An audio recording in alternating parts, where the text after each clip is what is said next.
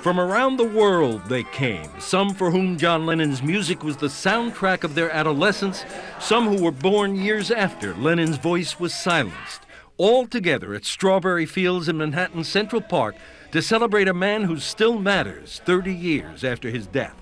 I remember him as a maverick, as a rebel.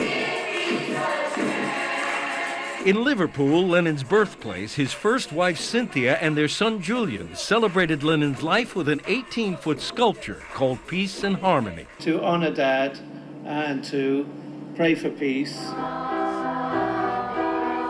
Near Reykjavik, Iceland, Lennon's widow Yoko Ono and Beatles drummer Ringo Starr honored Lennon's birthday with the lighting of a tower that Ono created. It's called Imagine Peace.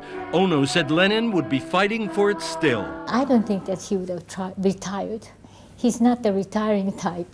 But Lennon remains the type that merchandisers can only dream of. All of his solo albums have been remastered and re-released. A new documentary chronicles his years in New York.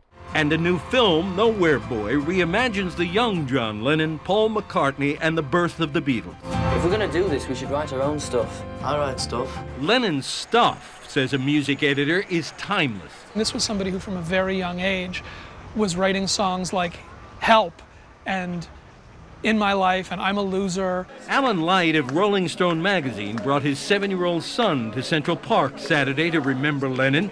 Light says Lennon achieved immortality by showing how mortal he was. I think what people still respond to is the honesty and the combination of confidence and vulnerability. Songs by a young man who will never grow old. Imagine. Tony Guida, CBS News, New York.